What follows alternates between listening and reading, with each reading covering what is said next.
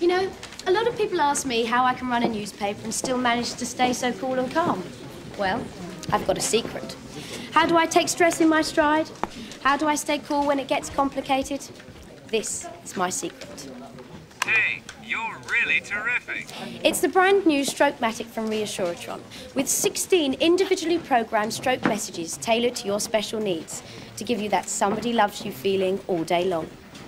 Hey, I really agree with you. So, when the whole world is against you and none of your friends are answering the phone, here's one little guy who always knows what to say. The Stroke-Matic, available now. I love the way you press my button.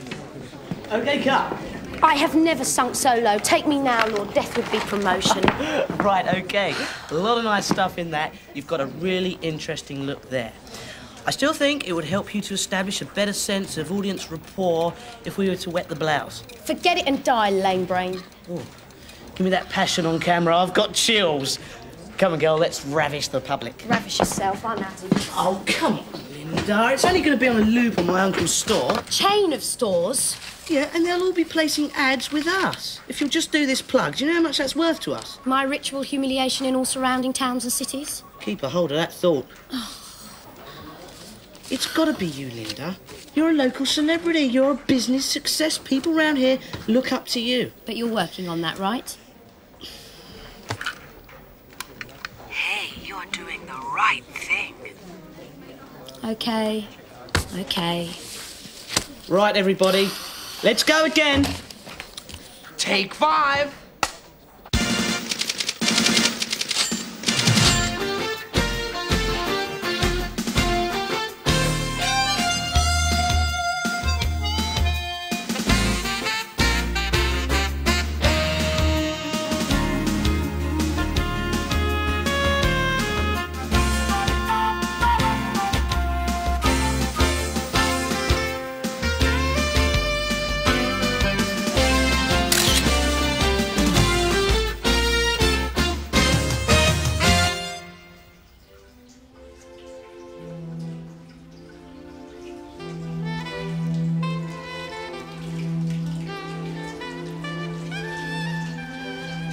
You handsome hunk.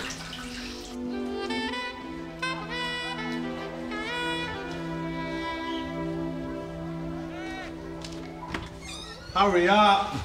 We left school 2 years ago. Let's keep it that way, huh? You can do this.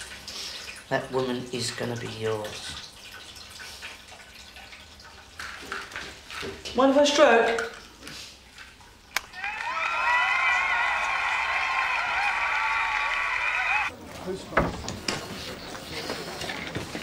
Morning, Spike. Morning, Linda. Don't hang from the light fittings, it won't make you taller. Maybe if you hung on my ankles. Do it again, I'll hang on you all right and it won't make you taller. Surprised to see me so happy? Well, we're still dating. That's not why I'm happy. That's why I'm surprised. Morning, Linda. Everything we've done on the hospital series has to be rewritten, and I mean immediately. Morning, Julie. I'll get right on it. You know, I woke up with a good feeling about today, boss. That happens sometimes. It's just nature's cruel way of getting you out of bed. I woke up just knowing that you would remember my birthday. Of course I do, but it was ages ago, wasn't it? Yes, Linda, quite a while. Right. Almost exactly a while, in fact. Today. Oh. Well, how was I supposed to remember it was today? It's been a year. Sarah, I had a look at your town hall feature. I rewrote it. 1, 2, 3. You haven't got me a present. It's a thought that counts. You didn't think. I didn't get your present. See? It counts. Oh, I can't believe this. Well, don't be childish. I've got a rumour. There's going to be a local telly news item about our old headmaster. Want me to check it out? Yes, of course. Can't you do anything without asking first? Linda's day will come. You really didn't get me a damn present. What's the point in birthdays? Grow up. Yeah, you got it. Anyway, shouldn't you be at the town hall by now? You're supposed to be doing those interviews. I've got half an hour. Thank you for reminding me on the happy occasion of my birthday that I... How did you do it? Happy birthday. How? I'm a unique and remarkable woman, Spike. Enjoy it while your looks last. So, which of your minions did you send to buy it for you? It was my choice. Oh, I am impressed. Well, it was a choice between Julie and Sarah, but Sarah's got better taste for that kind of thing. It's engraved, actually. Oh, yeah? 7:30 a.m. It's the new start time for your morning shift. I wanted it to be practical, too. Hey, when did you get it on my damn wrist? You think that's clever? Check your underwear. Oh. I did right? Yeah, you did good. OK, everyone, let's get to it.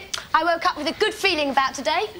You're a good person with deep values. Your life is great. Really, you're Spike, seen Colin? Pray for him, Julie. He's fallen in love with the new school secretary.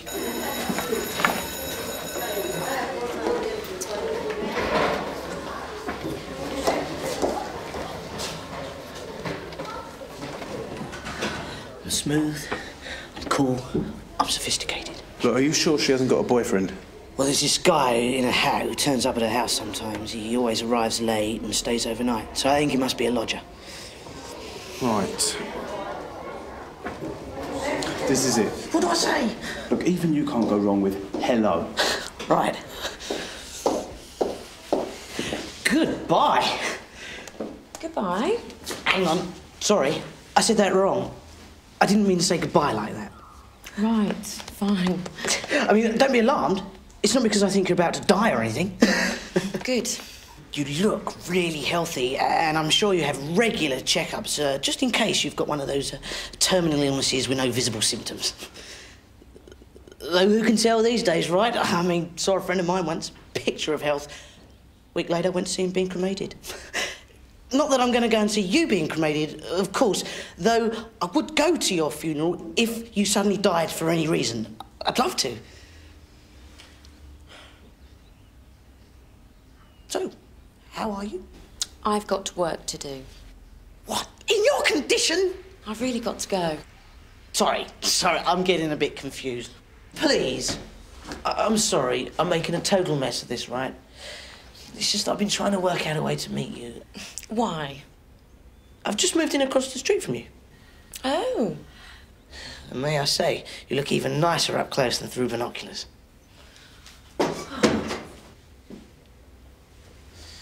Oh, well, for a first meeting, I've had a lot worse. She's probably phoning the police. Yeah, but I remembered not to give my name. Yeah, could have been a lot worse. I'm afraid there's some late breaking news. She knows who I am now. I just have to stop her thinking of me as a psychopath. What are you trying again? Any tips this time? What should I do? Fix your zipper. You think she'd like that? No, before you go in. Oh, right. I don't think I can take any more of this. No mind if I leave. Good luck. Fred? Fred!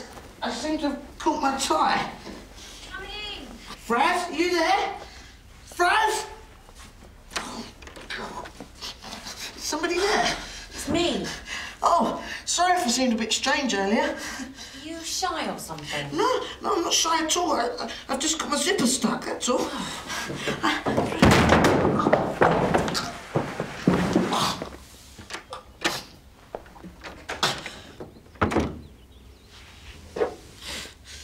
So, Janet, I guess you get tired of guys trying a smoothie routine.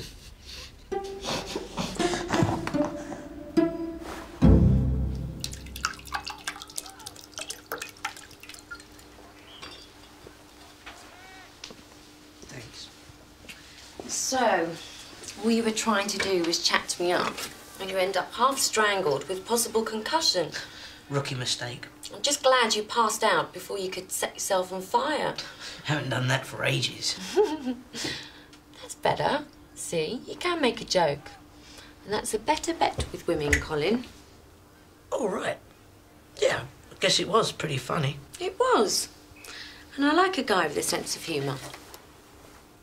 Colin Matthews, what are you doing back here? Trying to chat me up. Oh, my goodness, he hasn't burnt himself, has he? No, not this time.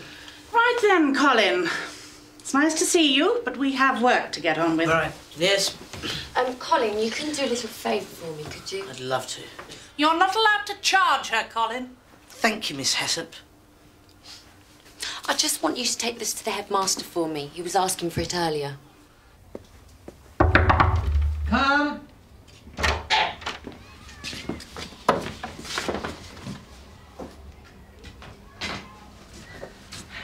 Sir, have you ever considered your need for professional management? Colin, you left, surely? Yeah. So what's going on here, then? I'm about to be interviewed. Is there something I can do for you? Janet, Miss Clark, said you wanted this book. No. Saw your interview with the mayor. Would you be interested in endorsing Bikini Line products? Colin, not now. No, sir, I meant her. I did not ask for that book. Now, would you mind leaving? Well, then why did she tell me? I have no idea. Now, please. Oh. Oh, it's okay, sir. Just underestimated me sex appeal. You can do that. I'll talk to you later. We can use a double for the close-ups. One of our ex-pupils. Right. Are you ready to go for this now? Yes. When you are. Just be relaxed, pleasant, and show a genuine interest in her. And just be myself. No, she doesn't have to find out about that for a bit. And listen, don't arrive early, okay? Looks too eager. And she might still be getting ready.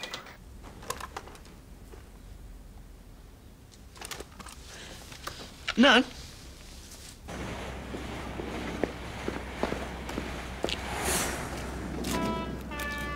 Right. Let's do it. Make way for the love machine.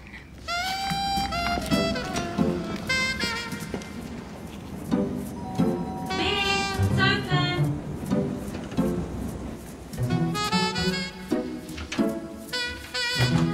In here.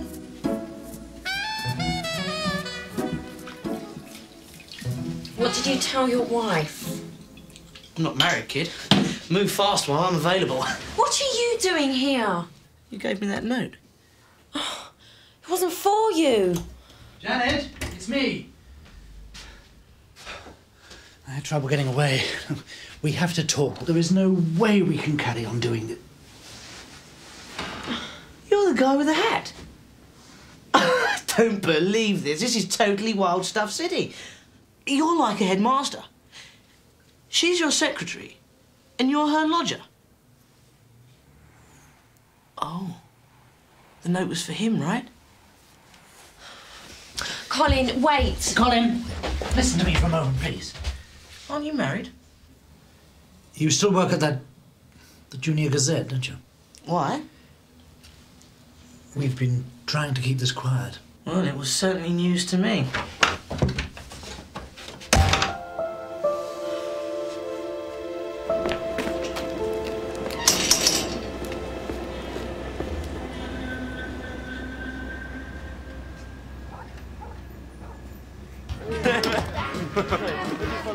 One time, please. No chocolates.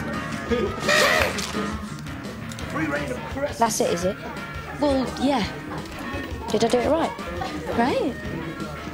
Maybe we could get that noise fixed. That'd be good.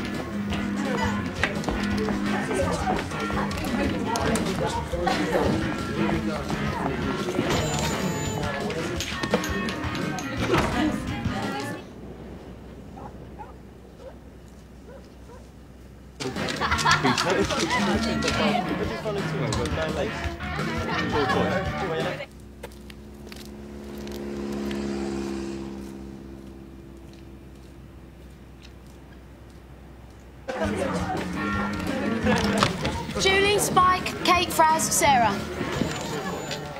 This story not only has strong moral dimensions, with a potential for an improving effect on some of our more ethically challenged readers, but boy, would it be just a blast for the sales figures. Oh, you're such a man. Oh, sorry, this thing's playing up. What's she like, the secretary? Gorgeous. Yeah? I'm gaining new respect for the man. I'm humbled. Because he's cheating on his wife. You guys are sick. We are sick. His wife's gorgeous, too. We're ill. Maybe you guys could take this seriously. Yeah, maybe we could. I mean, especially since the paper wouldn't exist if it wasn't for Winters. But Sullivan and Kerr set us up. Yeah, Winters too, you know that. And some of us sitting around this table were headed exactly nowhere before the Junior Gazette. Spike, for instance. Yeah, Fraz, for example. Yeah, those two. Scum. Slime. Yeah. Hey, have you met his wife? My tongue was down to my knees. Oh, you are slime. I'm slime, he's scum. We are talking about publishing a story that could have a serious effect on someone's career.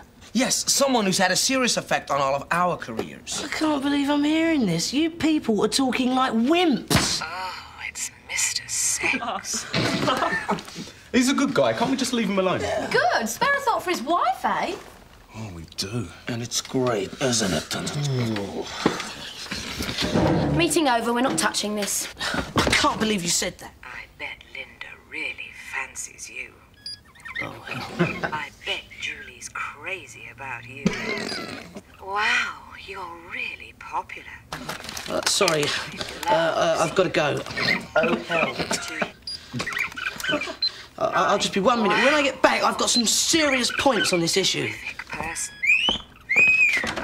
What a cute bottom. The fact is, it's just gossip, and we don't run gossip. I still say he's an old creep, though. Well, maybe, but there's absolutely nothing that makes this story newsworthy. Thank God. Mr. Winters, headmaster of Norbridge High School, is someone who likes a challenge. He's the man in charge of a new national committee who are going to try and teach teenagers to be sensible about love. Simple question. Do you think it's possible? I think it's necessary. In the current circumstances, more than ever. Teenagers don't like being preached at, though. Why should they listen to you? Because we won't be preaching. The challenge is to present the idea to young people that commitment and fidelity can be exciting, not just some kind of dismal duty. Yeah, what? So tell me it isn't news now. OK, it's news. But Colin is not a reliable source. We don't have a story till we've got hard information. See, I think it's possible to make being responsible seem like fun, too. Meaning we need a better source, right? Practice what you don't preach. Well, yes, it is true. I've been very happily married for 20 years. Mr. Winters, thank you very much.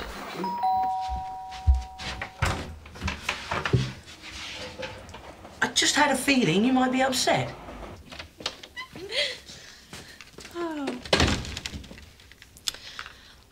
You know, after all those stories in the press about my heartbreaking split with you-know-who, a lot of people have asked me how I managed to stay so cool and calm.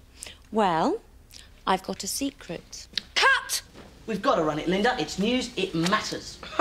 Which is why you spent the entire morning grooming the heartbroken Miss Clark for bimbo stardom. Well, that's a very unfeeling thing to say about a wronged and broken woman who just happens to enjoy being photographed in a leotard. Point one. Colin, you do not decide this paper is running a story until you hear from me. Understood? How can we not run it? Our readership are just the type of people that are going to be affected by what this guy says. And they have a right to be told if he's not qualified to be doling out advice. And we have an obligation to tell them in every way we can. Personally, I'm already at concept stage on a pop-up book. He's absolutely right. Oh, well, maybe you could help with the pictures.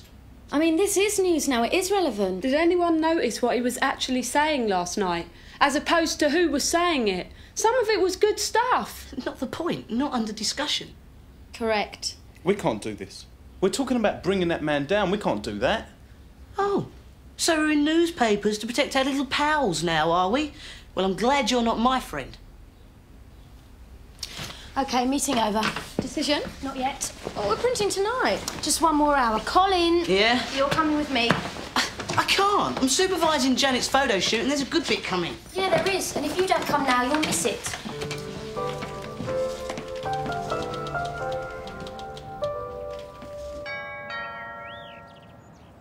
So where are we?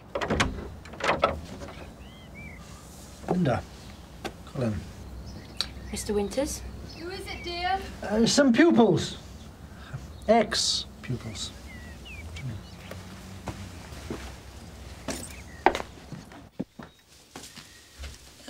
You sure you went to?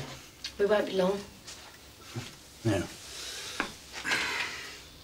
I've been following your paper. I was most impressed with your series on the unfairnesses in school funding. I think you probably know why we're here.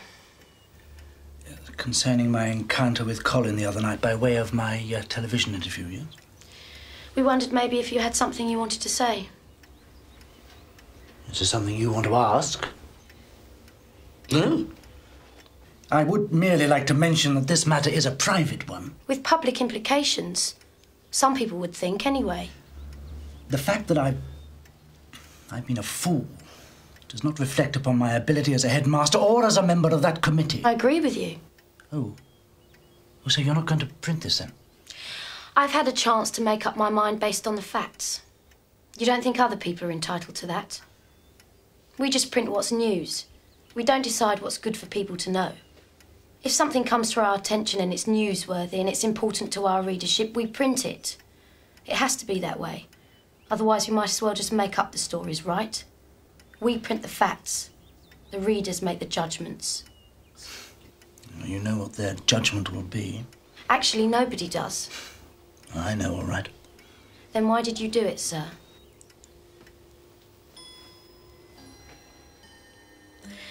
Anything to add, Colin? No. That about covers it. For what it's worth, probably not much. It will be on the front page. But there'll be no showbiz. We won't sensationalise it. Just another news story. And it will be on the streets early tomorrow. I appreciate the advance warning. So what's going to happen then? To you, I mean?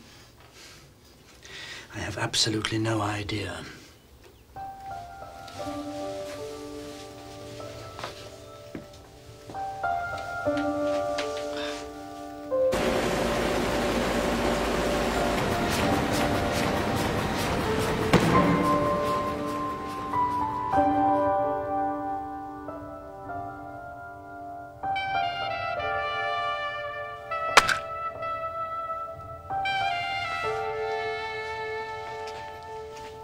Colin? Are you all right? Going home.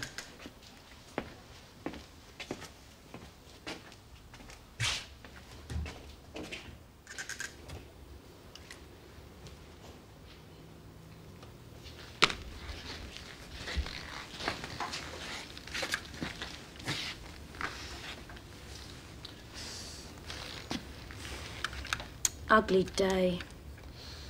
Yeah. Did I do the right thing? No.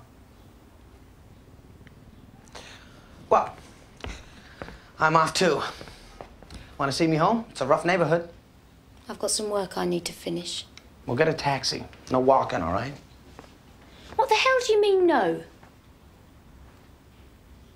What do you mean? We're bringing a good man down because of some stuff that's none of our business. And he's a friend.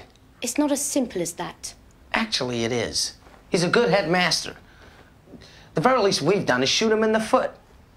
Because of us, tomorrow, the world is a slightly less good place. And for this, we get paid? If I hold back a story because I think it's not in the public interest, next thing we'll be inventing the news. It matters that doesn't happen. I did right. Did you do good? Yes. No.